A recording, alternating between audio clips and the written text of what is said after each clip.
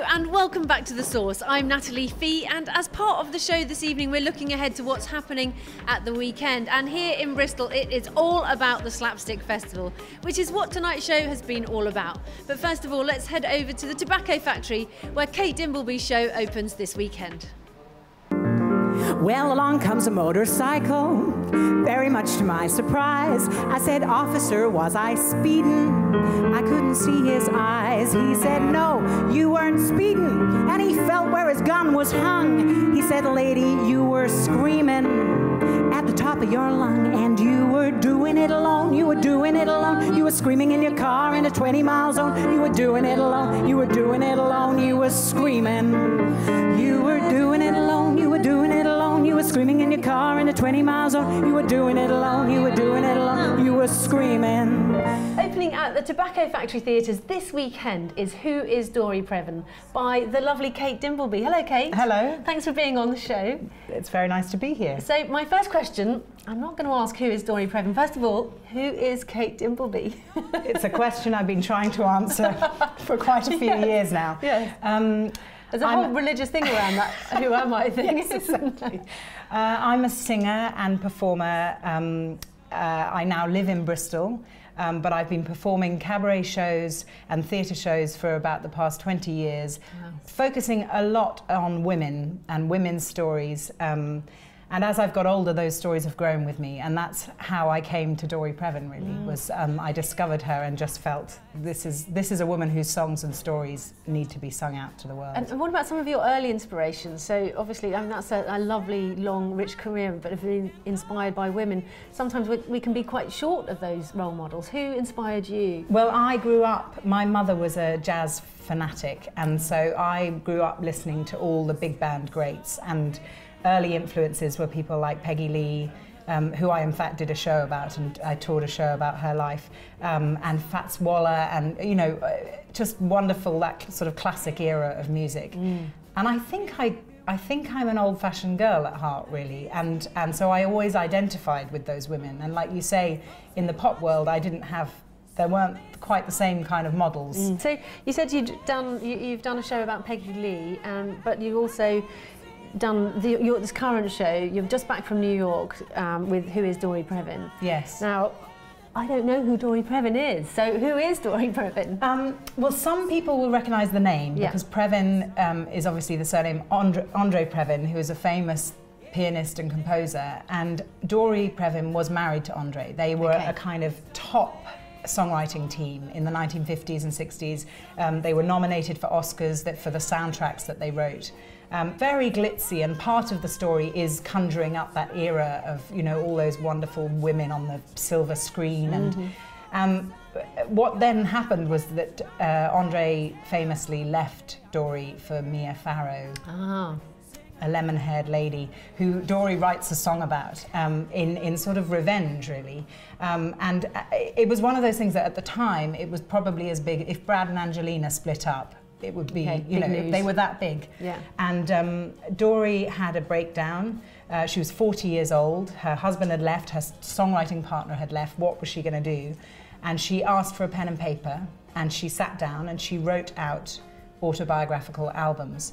And they caught on, and she became a sort of cult hit of her time.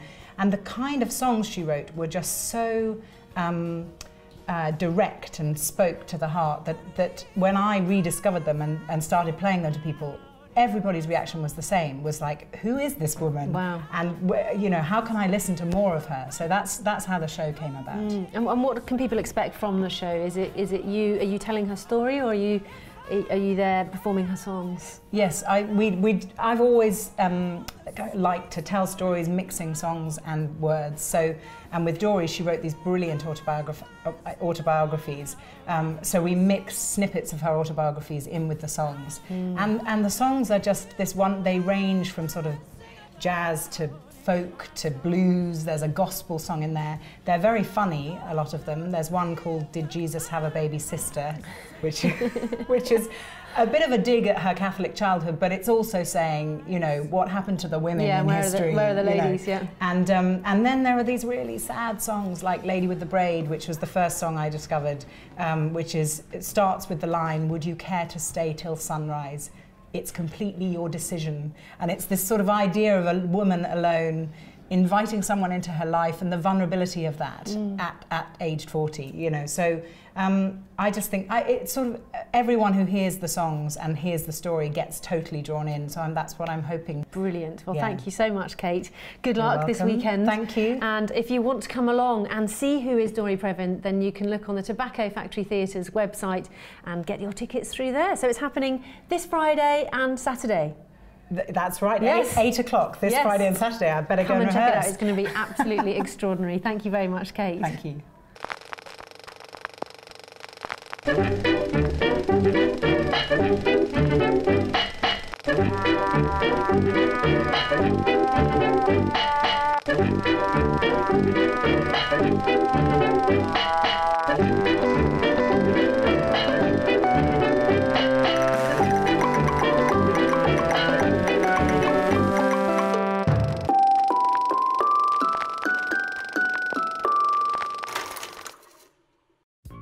Great to catch up with Kate there at the Tobacco Factory. Now, to end our show today, what better way to end it and to celebrate the opening of the Slapstick Festival than to be with Peter Lord, co-founder of Aardman Animations. Hello, Peter. Hiya. Well, very lovely to have you on the show, and I believe your first time on Made in Bristol TV? Indeed, yes. First of many, I'm sure. Yeah, I'm not sure how we let 3 months go by without having you. You're slacking, clearly. Yeah. Well, absolutely brilliant. Now, I've just watched your Seeing Double Morph and Chaz event here at the Watershed. So that's part of the Slapstick. So first of all, I mean, obviously I could talk to you for probably, you know, at least an hour about your work here in Bristol, but maybe you could tell me about Aardman Animation's involvement in the Slapstick Festival. Yeah, sure. Well, we've been involved pretty well since the start. You know, we met Chris Daniels, the director, and we just met socially. You know, we met talking about things that we liked. We get on with him very well, and he told us about this festival that he was running pretty well single-handedly, and we just thought it was a great idea. You know, a classic Bristol idea, because in a city like Bristol, the best things come from people with a passion and enthusiasm, and that's the case. That's just how it is. You know, and probably the best things, they're not manufactured, they're not subsidised, they just grow naturally from the ground. So with Slapstick. So he approached us. He approached me, I think, first to get involved, and perhaps the first thing I did was talk about some Buster Keaton films, about which I knew very little at the time, and now I'm an expert. And we liked the whole thing, liked the festival, liked its tone, its feel, spirit, and enjoyed the films. Yeah. So it's easy, you know, obvious. And very much it is close, isn't it? Well, it's like Aardman itself, like the physical theatre and that hilarity. Yeah, it doesn't take itself too seriously, and that's what I get from Aardman. Is, you know, it's just genius, and all the way back from Morph. I mean, it's entertainment, isn't it? Entertainment. The fact that Slapstick Festival celebrates, well, half and half silent comedy and maybe British comedy, but we do silent comedy a lot of the time. Morph is silent comedy. I mean, he speaks a bit, he has a voice, but you don't need words to understand the story. And so with Shaun the Sheep, you don't need words at all to understand the story. Yeah. And I think that's a lovely thing. It's a great thing, good thing. And of course, that's what the great silent comedians did, you know. So that we celebrate that, and then separately in Slapstick, another strand has always been a love of British comedy, you know. So it's clever because it does two things at the same time: celebrates the past and celebrates the present and new talent as well. Yeah. So amazing programme of events happening over this weekend coming. So it's kicking off today, Thursday, the 22nd of January. Some of the highlights for you, perhaps, coming up.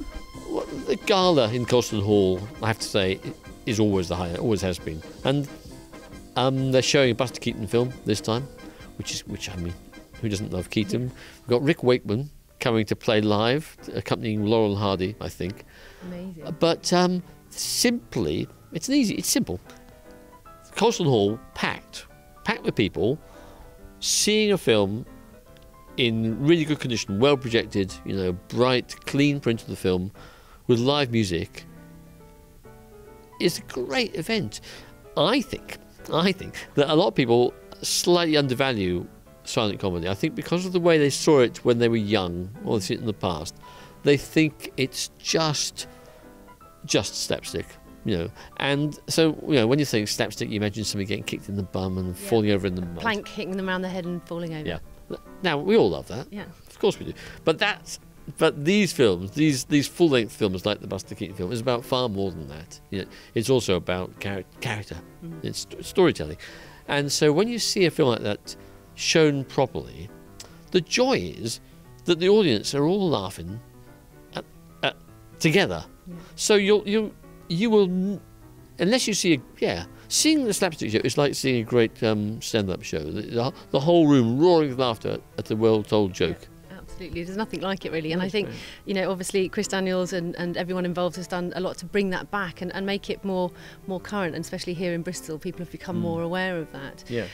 Now it was fantastic to see you today, obviously talking about Morph, and we've got Morph and Chaz here. Here they are, and now the boys. That was part of the comedy double, wasn't it, for the Slapstick Festival as a preview event? Yeah, this year the theme for this year particularly was double acts. Yeah. So Vic and Bob, Morecambe and Wise, Smith and Jones, and so yes, this clay double act seemed to fit in perfectly. And it was just wonderful seeing the range of people here, from like sort of 5-year-olds right the way through to people of your own age as well, and even older than me. Yeah, I noticed that. It's good. No, it's good. No, it's lovely. It's a huge part of my life as well, and seeing Tony Hart there, and Heartbeat was something I watched as a child, and this little guy, I never thought I'd have the chance to sit with him and yourself. Yeah. So obviously, we're short on time, but we've got Shaun the Sheep launching in 2 weeks' time, haven't we? Well, probably 1 week by the time we go out now. Yeah, the 6th of Feb is the actual official launch day. Amazing. Yes, in cinemas, as they say. Yes. And so, the Shaun the Sheep movie, because having had a life as a TV star, so now we've taken him into the movies, and obviously a bigger, better story. Again, but like the series, and like Morph, not dependent on language. So that was quite daring, really. So an 80-minute film, which is for families to enjoy, that doesn't use language. Oh, that's brave. But actually, when I see it, it doesn't occur to me that there are no words, because you know exactly what's going on. Yeah. The trick is, you know what everyone's thinking the whole time, and if you get that, then you're in the story and you follow the story. Yeah, it transcends the language, doesn't it? Really, it does. And also it forces us as filmmakers to do visual jokes the whole time. So that's great. You can't sort of fall back lazily on verbal comedy. Yeah. You have to think, okay, this scene I'm about to shoot, how is that visually special? How is it visually engaging? How will that make people laugh? And that's what the guys have done so well. Yeah. Well, I wish you all the best with that, and hopefully we can catch up with you on Made in Bristol TV around the Shaun the Sheep launch as well. Yeah. Great. Sure. Well, Peter, thank you very much for talking to us about the Slapstick Festival. Now, that is all we've got time for on the show this evening, so do stay tuned. Tomorrow we'll be focusing on our music for Music Fridays, and the Slapstick Festival. It starts today. It's featured. It's at the Colston Hall. It's at the Old Vic. It's here at the Watershed. Check out the website, which is slapstick.org.uk. Stay tuned. We'll see you tomorrow again at 6:30. Thanks for watching.